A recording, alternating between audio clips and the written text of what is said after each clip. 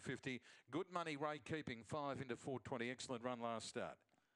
So last of them being locked away. Race 1 on a chilling night, but a tremendous night of racing in store. And they're set to go. Locked and loaded race 1. Ready, Bendigo. Racing. And missing the start, Five Sisters, winning at Zeller Bale over Dental Plan, and going up Aston Riker, Flying Farouk.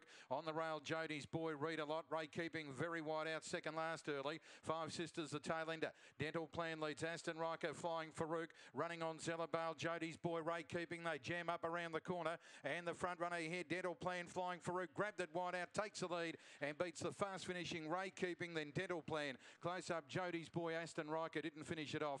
Followed by Zeller Bale, Five Sisters, and back with the tail enders there would have been back towards the rear. Read a Lot, and the run there is around about 24.236.